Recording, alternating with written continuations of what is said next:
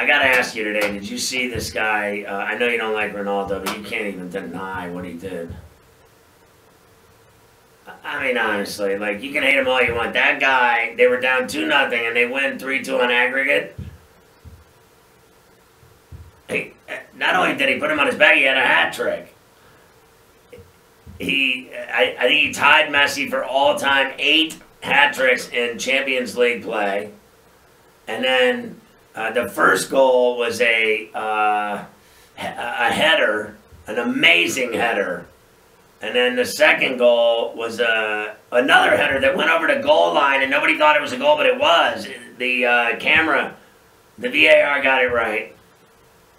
And then the penalty kick, that guy got dragged down in the box, and they let him kick it, and he nailed it for the hat trick, and they won and moved on. Can you believe that? But honestly, that guy today with a hat trick, what a performance this guy for Juventus. Can you imagine being a fan of that team and not, like, worshiping the ground that guy stands on? He's been there 1 year, and he carries him. Literally, he carries him on his back. Dude, and then did you see his, when he did it, he imitated the guy that did the full-on, like, porno move? Did you see the porno move after he won the game? That was icing on the cake right there.